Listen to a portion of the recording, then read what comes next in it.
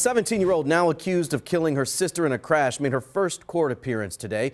Prosecutors say Zaneah Spadaro did not have a license and was going more than 100 miles an hour on 794 when she rolled the car and landed in an embankment.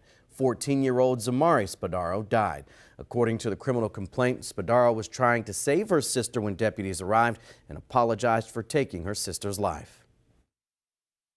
I am going to set $1,000 cash bail. I understand that's odd in a vehicular homicide case, but again, based on the record here today and the input from the victim's family, I think that's appropriate. It's a joint recommendation as well. Deputies also cited Spadaro for OWI. She had just turned 17 the day before the crash.